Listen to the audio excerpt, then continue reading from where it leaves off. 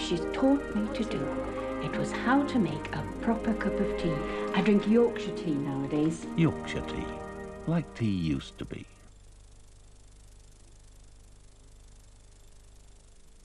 Sunday at 6:30, the family film, The Karate Kid. Must make sacred pact. I promise teach karate. At 8:30, this Karate Kid discovers he's been framed in another classic collection of home video howlers. At 9, look who's talking too. You mess with my mother, you mess with me. A movie premiere, Sunday.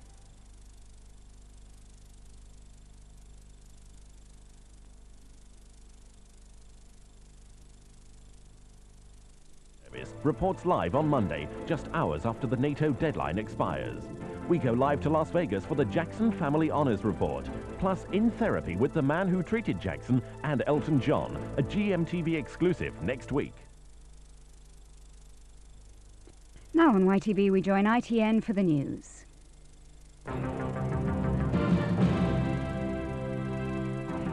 Good evening, the news and sport from ITN.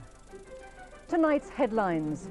John Major and Albert Reynolds insist that peace plan goes on with or without the IRA, and optimism in Sarajevo as the UN deadline approaches. And in sport, Wales beat France for the first time in 12 years and set their sights on the Grand Slam. John Major and the Irish Prime Minister Albert Reynolds today insisted they would continue their drive to bring peace to Northern Ireland with or without the IRA. The two leaders, meeting for the first time since the Downing Street Declaration was signed in December, agreed to initiate a new round of negotiations. 2 months after they signed the declaration in Downing Street, the two Prime Ministers met this morning to review progress. Their initiative hasn't had any discernible impact on the level of violence, and the governments are anxious to keep up the pressure on the paramilitaries. They're making it clear they can't simply sit and wait for a response, and will now push on and try and find an overall settlement. No one should be able to veto progress on the talks. We've made clear what Sinn Féin needs to do to join the constitutional process. They're free to come in. They're free to stay out if that is what they choose. But what they can't do is hold up our determination to continue with the talks process and endeavour to find a solution. This is a new hope, a new direction to provide the opportunity to get a lasting peace in Ireland and a broad-based agreement based on the sets of principles that we agreed on here on the 15th of December.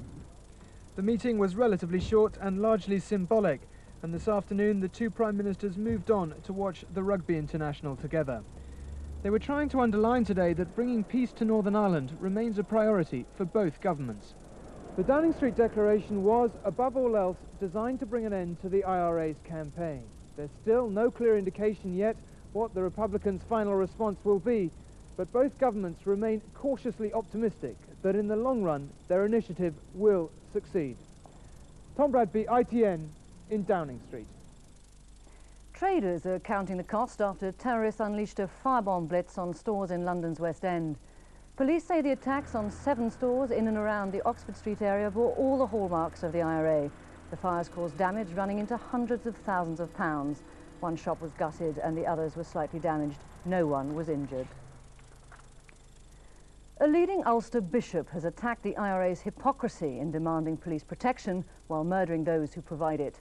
Dr. Gordon McMullen, the Church of Ireland Bishop of Down and Dromore, was speaking at the funeral of a policeman killed earlier this week in a Republican area of Belfast. The first policeman to be murdered by the IRA this year was killed by a rocket as he protected Catholics from loyalist attacks in the markets area of Belfast. And today the Catholic priest for the area was among hundreds of mourners at the funeral of Constable Johnston Beacom. Also present, loyalist politicians, including the Reverend Ian Paisley, who've said the IRA aren't serious in their claims that they want peace. In the 2 months since the signing of the Downing Street Declaration, the Provisionals have carried out over 40 attacks on the security forces, and today a Church of Ireland bishop who spoke at the funeral said there was growing frustration at the lack of response from the IRA to the declaration. The possibility of peace seems to be drifting away because within paramilitary organisations there ultimately is more desire to preserve violence than to achieve peace. The policeman was later buried privately on the eve of his daughter's first birthday. Ivan Little, ITN, Belfast. The British General in command of United Nations forces in Bosnia says he's confident NATO will not have to carry out its threat of airstrikes on Serb positions around Sarajevo. General Sir Michael Rose says the withdrawal of artillery is being hampered by heavy snow, but it should be completed before the NATO deadline at midnight tomorrow. According to the UN, the Serbian guns are coming down from the heights around Sarajevo. Armoured columns have again been seen, leaving the 20-kilometre exclusion zone.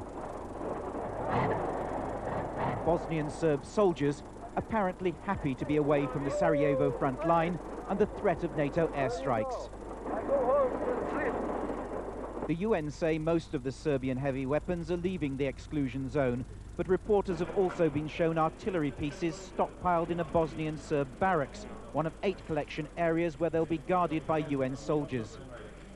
The predominantly Muslim Bosnian government has complained that Serb weapons are merely being regrouped and are still within firing range of Sarajevo. Despite those protests, government forces continue to place their own weapons under supervision, and the UN commander in Bosnia believes the threat of airstrikes is going away. Mainly, if there was a very changed set of strategic circumstances, can I see that either side would renege on the deal which they had made so far, and that we would be obliged to bomb. Appalling weather conditions in the mountains have hampered the withdrawal and the UN operation to verify the number of guns being moved. Any guns that can't be moved must now be disabled, otherwise they'll be subject to air attack. If promises are kept, the withdrawal of heavy weapons, both Serbian and Muslim, will be completed within the next few hours. But that will not mean that the siege will be broken, and it certainly won't mean that the suffering of the people will be over. The shelling has stopped, but 350,000 people remain trapped in the city, reliant on international charity to survive the winter. Paul Davis, ITN, Sarajevo. 2 climbers have fallen to their deaths on Ben Nevis in the Scottish Highlands. Rescue teams and a Royal Navy helicopter were called out to Britain's tallest mountain after the accident was reported by other climbers in the area. Now with today's sports stories, here's David Boban. Wales kept alive their hopes of their first Grand Slam title since 1978 with an impressive 24-15 victory over last year's champions France. And their hopes rose as England's faded. Ireland the surprise winners at Twickenham. Wales now head the Five Nations Championship with 3 wins in 3 games. At Cardiff Arms Park, the Princess of Wales watched her adopted side take the lead just 5 minutes into the game with a penalty from Neil Jenkins. The French drew level, but then number 8, Scott Quinnell, took Wales further ahead. After picking up the ball from the line-out, he powered down the flank to score. As the game went on, the French rallied, captain Olivier Roumar touching down. In the closing moments, Quinnell set up a try for wing Nigel Walker, bringing the score to 24-15 and fueling Welsh hopes of their first Grand Slam for 16 years. At Twickenham, despite England scoring a penalty in the opening moments of the game, Ireland quickly drew level, and a try from winger Simon Gagan put them into the lead.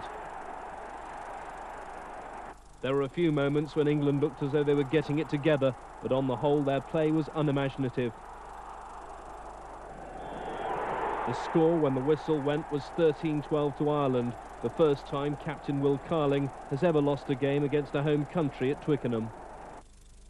It was Cup Day in England and Scotland, but non-league Kidderminster can forget about Wembley. Lee Chapman's second-half goal put the Hammers through to the quarter-finals.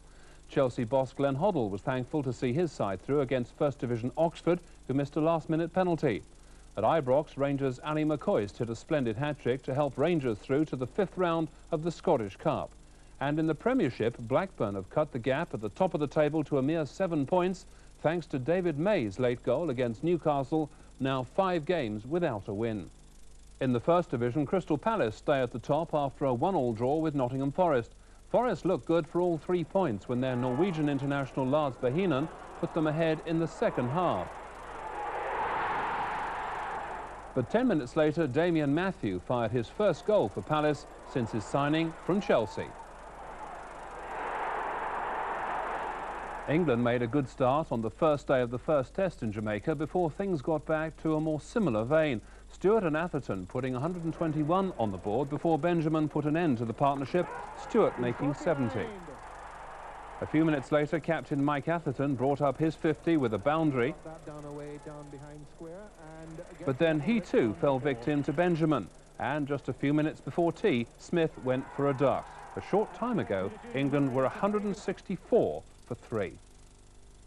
Torvill and Dean admitted tonight that they regretted their comeback in the Winter Olympics. Christopher Dean said the mental stress was much more than they'd expected. They're due to perform their original dance programme tomorrow. Britain has another hope of a medal in Lillehammer in the two-man bobsleigh. After 2 runs, Mark Tout and brakeman Lenny Paul are in 9th position. And that's the way the news looks so far tonight. From David and me, good night. Good night.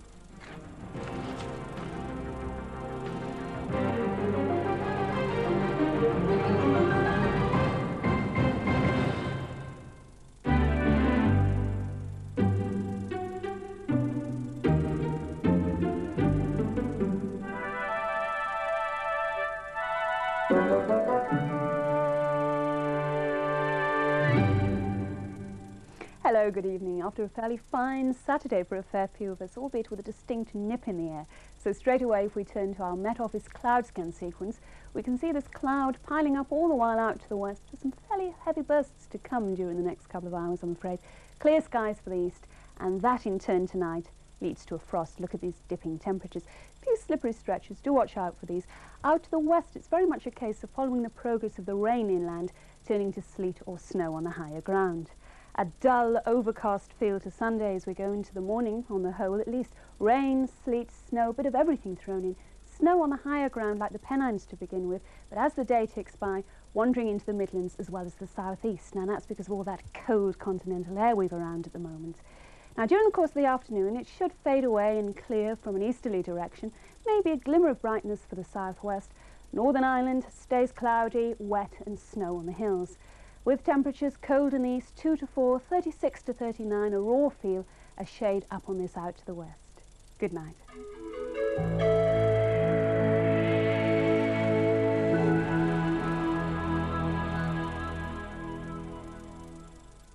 Clint Eastwood plays a tough Marine sergeant in Heartbreak Ridge, next. I got my mind set on you. This is your sister, Julie. Hi, Julie. Welcome to the outside. Look, who's talking? Like that, too. The way I see it, there's us and there's them. With the voices of Bruce Willis and Roseanne Barr. Isn't it great, sweetie? Your brother with Phoebe. Big deal. I made a duty. Who's kidding who, huh? Look who's talking, too. The premiere, Sunday at 9. Prepare to be shocked by what you read in The People tomorrow. Maria Ward is a normal, happily married mother. 3 years ago, Maria believed she was abducted and assaulted by aliens. Now, Maria talks about her horrifying injuries that stunned the doctors. It will shock you. And you will not be alone. Alien Britain only in The People tomorrow. The People paper. Hey, don't I know you from somewhere? That's original. Emerson High, 1975. You're in my class. I was your teacher. What helps keep skin looking young? Oil of Ulay twice a day. It's quickly absorbed deep down, moisturizing where you need it most. Miss Fitzhenry? Bugsy Brown. Oil of Ulay twice a day. Wow. The secret of young-looking skin. Cousin William, I don't suppose you know why Purcell gets the dishes so very clean. No, but I've a feeling you're going to tell me. Well, the Purcell grips the grease, then it holds it in the water so it can't get back on the plate. You see? No. Run me through that again. See? No. No. Well done, Billy. Purcell washing up liquid. Grips grease for good. Hi there, egg pickers. Ha ha! I eat them whole. Not half. Oh, is that my cue? My cue. Well, I pot the yellow first, then the brown, but I never let the light go down, of course. That's great, that. I've started, so I'll finish. Am I on yet? Oh, good. The producer has had to... Oh.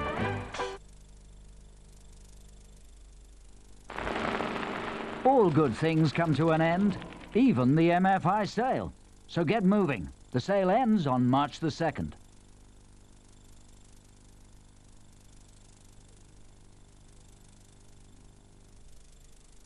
The Coca-Cola Cup semi-final second leg.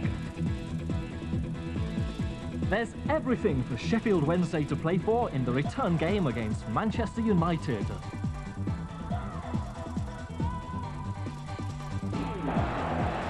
Oh, Nielsen's back pass. Giggs might take full advantage of this.